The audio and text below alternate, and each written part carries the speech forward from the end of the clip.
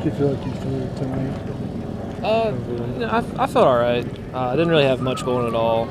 I just kind of try to pound fastballs inside and try to jam them and stuff. But I didn't really have my changeup going for the first time in a while. I didn't have a breaking ball either, so it was a pretty tough night overall. What do you have to do in that situation? You see a couple of your pitches just not there.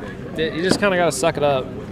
It is what it is. You have off nights like that, and I was still able to get some outs when I needed them to, just throwing fastballs. And if we can do that, it turned out a little bit better than it could have. Coach said you guys aren't going to lack confidence coming into tomorrow's game. What kind of mindset do you have to have going into the rest of the weekend? Yeah, it's not over. We lost one game, but we got two more to win the series, and we have Carly throwing tomorrow, so that'll be a good boost.